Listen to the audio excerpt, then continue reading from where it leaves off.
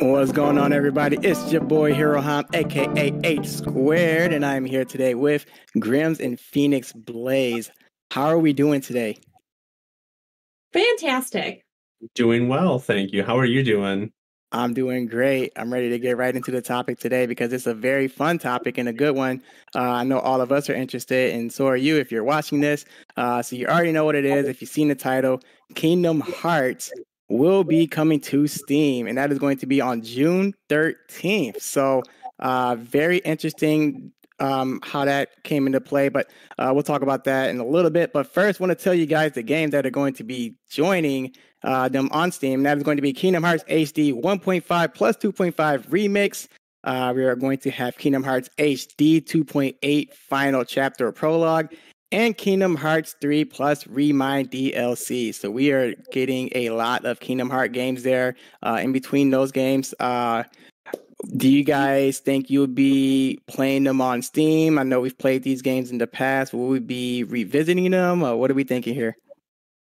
I definitely, once I get my computer set up, I am very like, all right, I just need to press that download button and purchase button. But yes, I love Kingdom Hearts. It's such a cool game series. Likewise. I feel like I've bought a copy of 1.8 on PS3 and PS4 and every other platform that it's been on, so I might as well just buy it on Steam as well. Yeah, why not? Why not, man? I'm pretty sure they support it, and Square Enix could definitely use your support. Very interesting that they are making this move, but we have seen they have been in some financial troubles through the year. I know that they've lost a recorded, I think it was almost $2 billion ever since Final Fantasy 16 came out, and through the year, I think, and that was not 2 billion in loss, but I think their worth went down 2 billion. But then also, I think they've lost through the year, ending in March 2024. I believe there was like somewhere over 140 mil. So what does that mean for us? That means we get to play it on Steam. For those that have always played it on, PlayStation or Xbox, now you get the opportunity to play it as well. So real quick, for those of you that are new to the series, I want to bring up something real quick. It is convoluted. There is a lot that's going on, and this bit of information I'm going to give you guys without giving it away any spoilers. Come back here and thank me later. So your hearts in this game, they're not technically hearts, they're souls, I think. But anyways, with those hearts, if you lose your heart, that heart becomes a heartless, and your body that doesn't have a heart becomes a nobody. Not sure why they gave it that name. And if you get your heart back and you have a heart and a body, then you are a somebody. Again, Better than being a nobody. Exactly. You guys will thank me for that information later if you are new to the series, because that is going to be referenced so much. And without giving away any spoilers, you're going to see a little conflict with that. But nonetheless, that is what I'm here for, just to kind of give you guys something. So Grimmz, Phoenix Blaze, what do you guys think? Any tips you want to give to some of the newer players here? Well, don't be a cheater. Explore. The big thing that I like when I've been playing the games is to explore the worlds, just to truly like get a handle of how the game is, and because like each one is different in its own little way, so you want to be like, oh, okay, well, what can I do in order to whatever. I'm also a scavenger. Like when it comes to any sort of gameplay, I love searching and finding and collecting as a little like hobbit. So yeah, that's my 2 cents. It's very, very good 2 cents there. We appreciate it. Don't cheat, travel, go through everything. You will be rewarded for that by me somehow. I don't know. If I see you cheating, I will call you out for it. I will find you. He will be able to tell if you're while you're playing the stream or like on Steam that, oh, this person's playing, let me just see exactly what they're doing, because he has awesome technology skills. I'll figure it out. All right, Grimmz, any tips to the new players here?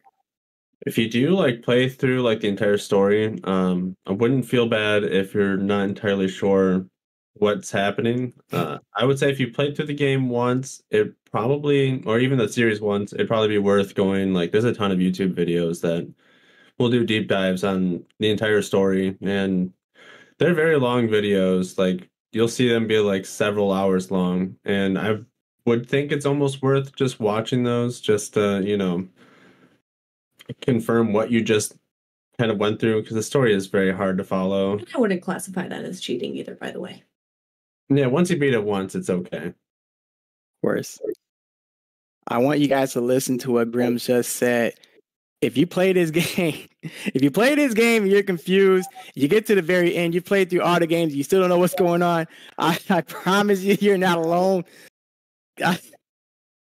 This game is so confusing sometimes. I love it, but I get it. Like it is a game that you may have to play through twice, maybe 3 times to finally understand. And if you still don't get it, there are videos out there that can explain it. And even some of those are questionable because someone says one thing, the other says the other. Again, very convoluted game, but also one of the greatest games of all time. I can't wait to play them again. So very, very good suggestions from both of you guys there. And let's move on. So I'm going to start with you, Phoenix Blaze. What is your favorite Kingdom Hearts game? I'm going to go with the first one. I love the original just because I've gotten to play that the majority of the time. Like, I've gotten to dabble with the other ones, but like that one just, it took the cake for me because I'm just like, oh, it's like, this is a little bit, this started off and, so the first one. Okay, for sure. The first one is a classic. Grimmz, what about you? Favorite Kingdom Hearts game? I do like one a lot. Chain of Memories might be my favorite one just because for like the longest time there was a huge break between 1 and 2, and we got Chain of Memories as kind of like a nice in between. And I felt like at the time 2 really disappointed me, but I felt like Chain of Memories really set up 2 to be a really good game. I thought Chain of Memories, besides gameplay, was a really good story, and I think that one's my favorite. Well, you just gave me the alley-oop. Speaking of setting up Kingdom Hearts 2 to be a great game, that was my favorite game in the series. 358 over 2 days, very close because I do like how Axel, Xion, and Roxas kind of formed this bond, and I love that connection, and it was my second favorite, but Kingdom Hearts 2 is probably going to take the cake there just because of the gameplay, and it is the game I remember the most, but also the ending to that game of all the Kingdom Hearts series. Not going to give away any spoilers, but definitely my favorite. You can hear the Sanctuary song towards the end that just makes you feel, wow, you just accomplished something really good. And I'm always for a good ending, so Utada singing Sanctuary at the end, very good. But also Kingdom Hearts 3 with their opening with Let Me Face My Fears, also by the same artist. If you guys can't tell already, I'm very big on music and video games. 100%. Yeah, it makes the video game even better in my opinion. But yeah, Kingdom Hearts 2 is going to take the cake for me. I like the way it ended. Very wholesome, and I hope you guys get to see that. All right, so for the next one, we are going to go over our favorite character, and I will start again with you, Phoenix Blaze. Who is your favorite character in the series? So, it's funny that you talk about Axel and like the bonds and stuff because he is my favorite character.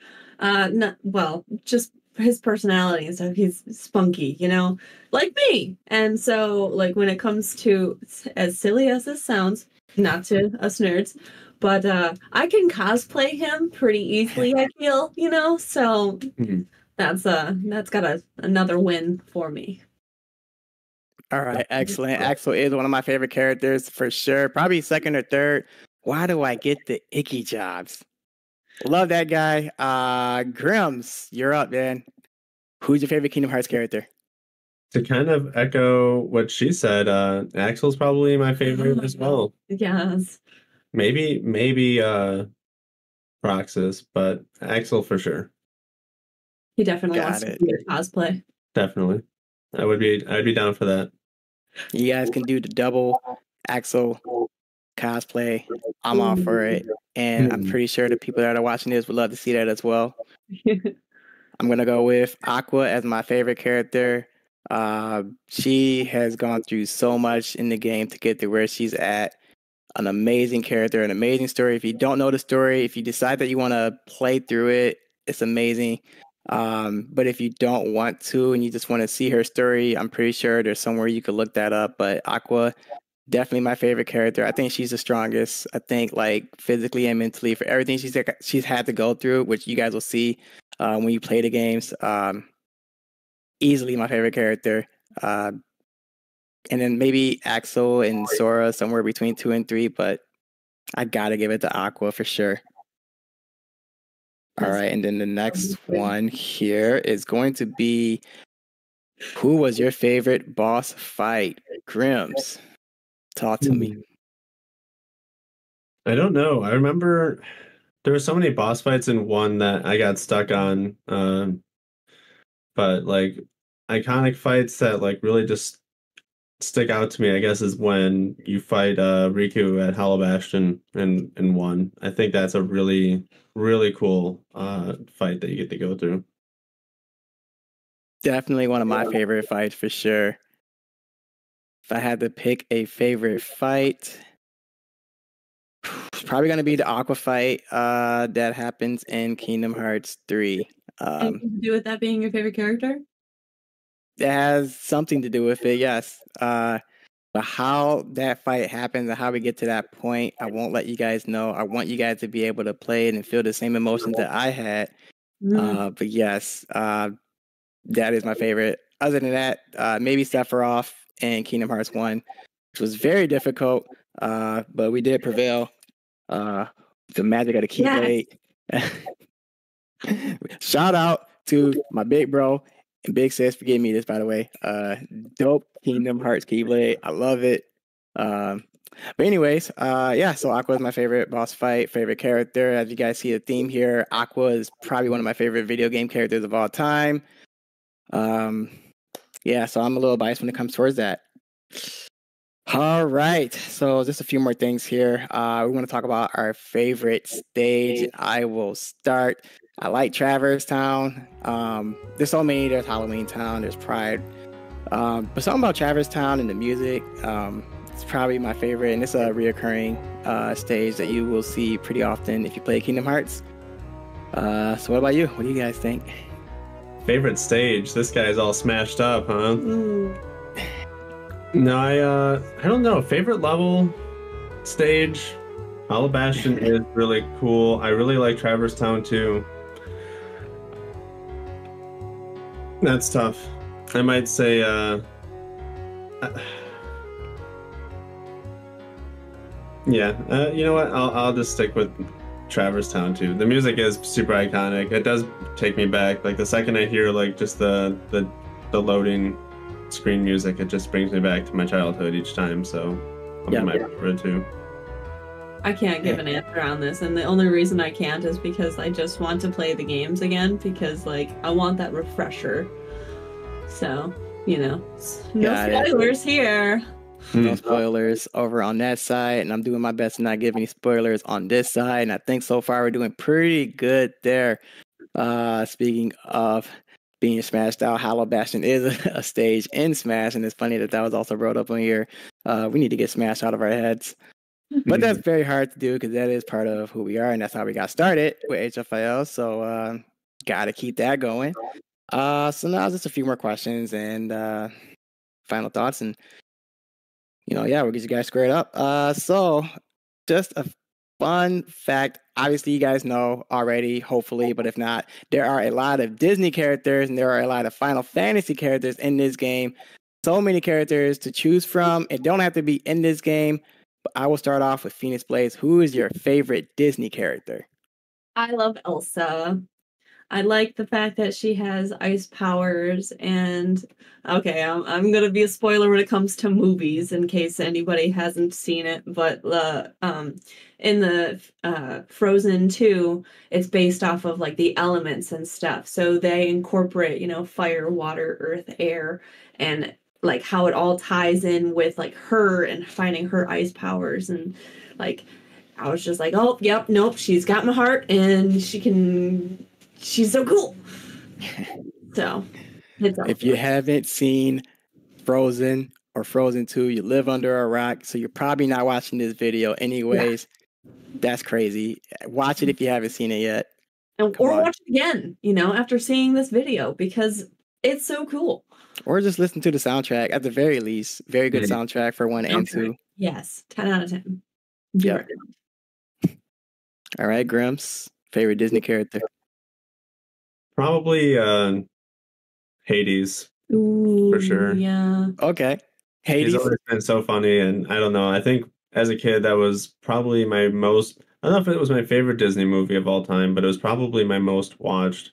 And his the way he's animated is just so cool. All right, perfect.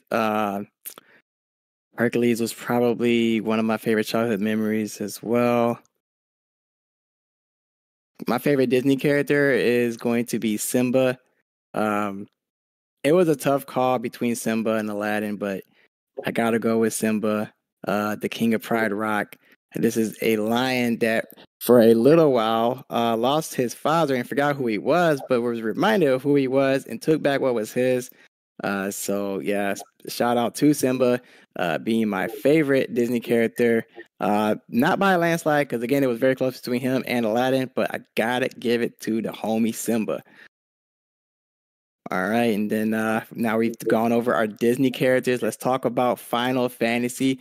Who are your favorite Final Fantasy players in the games? I will start off again with you, Phoenix Blaze. Who's your favorite Final Fantasy character? I love Tifa, especially when playing Final Fantasy Remake. You actually got to interact with her more. Oh, she's got so much spunk. Dilly-dallying, and it's just... I actually, fun fact, guys, is when I was in middle school, I cosplayed as her because it was super easy to make up the costume. And I actually had people who were like, hey, can I take a picture with you? You're Tifa! And I was like, sure! Because, middle school anxiety that turned into adulthood anxiety. But yes, Tifa. I also love Cloud for, they're just so cool. But yes. Got it. Tifa, very strong with the fist. She has a lot of something. All right, Grimmz, what about you? Favorite Final Fantasy character? I'm going to be honest, I never really played the games. So my only experience or exposure to Final Fantasy characters is through Kingdom Hearts, Dissidia, the movie. Might have to go with Cloud just because, he's obviously very angsty and cool, but yeah, don't really, Auron was also pretty cool. He has a dope sword, cool glasses, but I can't really give an answer based off of what their story was. Just purely aesthetics. Okay, that's very fair. My favorite is probably also going to be Cloud. I'm nobody's puppet, which is what Cloud was being called throughout the game by Sephiroth, who's also one of my favorite characters as well. But if I don't go Cloud, I'll probably go Tidus from Final Fantasy X. Yes. But I have to give it to Cloud. Very iconic. That was the first Final Fantasy game I ever got to play. And the experience that I had going through all three of those discs was phenomenal. I wish I could relive that. Just opening that up and playing that for the first time was mind-blowing. And the story, great. And they couldn't even talk. But now you can talk and remake. Now you got a Rebirth that I need to play through very soon. I need to play through Rebirth as well. I've been itching so bad. Because, I've heard such great things. Not spoilers, but such great things. That is the theme here. We have given no spoilers up to this point, so we are doing very good. But now for our closing remarks, let's hope we can keep that streak going with no spoilers. Grimmz, any closing remarks?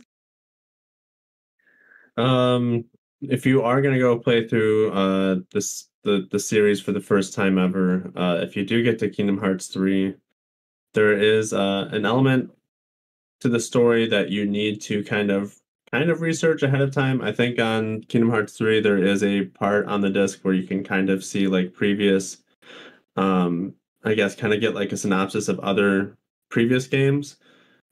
Essentially, you just want to kind of get a gist of what's going on in the phone game because that does play a huge role in Kingdom Hearts 3. So if you've never played the phone game, you will be a little confused playing through. So that's the only thing I can say. It's not much of a spoiler, but it is something to be wary of. Very useful.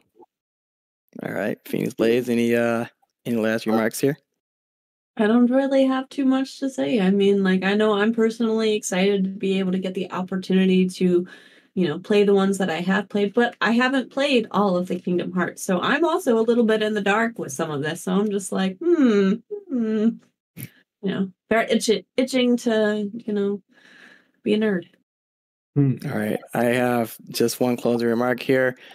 Never get high off your own supply. That was said by a great poet. That is going to do it for us today. Appreciate you guys for watching. If you liked it, please hit the like button. If you liked it, please hit subscribe. So we will be letting you guys see when we have more videos in the future, and we are pumping them out. So more will be on the way. HFIL out.